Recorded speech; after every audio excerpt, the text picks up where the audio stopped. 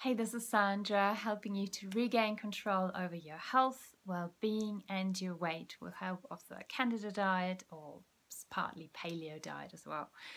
Today's question comes from Amy. She'd like to know if you can eat sweet potatoes, beetroot, gluten-free oats, and let me just read it, carrots.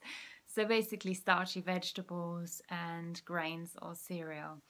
And to that, I have to say, it helps if you follow a systematic diet approach. Now, there are different takes of diets. Some people allow fruits, other people allow starchy vegetables. So it's really confusing. So you have to look at a few approaches and see if they make sense to you. In my case, I found that because I had a very strong systemic infection and I reacted to practically all natural sugar, even in fruit and those vegetables you mentioned, I found that it helped me recover much quicker by leaving out those food groups that I reacted to for at least 4 to 6 weeks. I even followed it a bit longer. That might have been a little bit extreme, so I would do that differently nowadays, allowing small amounts of low sugar fruit back into the diet. But in terms of starchy vegetables, I'd really be careful, and especially with grains as well. So I would stick to mostly, well, basically my diet is divided into 3 phases. So phase 1 is the strictest phase, like a fast.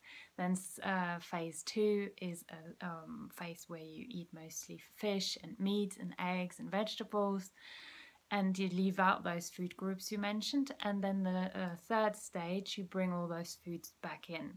That's a nice phase because then you're able to gain more weight and more energy. It's really nice. But yeah, like I say, I personally recommend you leave those foods out in the beginning. That helps you alleviate a lot of the symptoms that go with a Candida infection. I know it's not easy to do, but yeah, be strong, hang in there, it'll get better and you'll be able to eat more and more foods that you can actually tolerate without a reaction to. So it pays off to be a bit stricter in the beginning.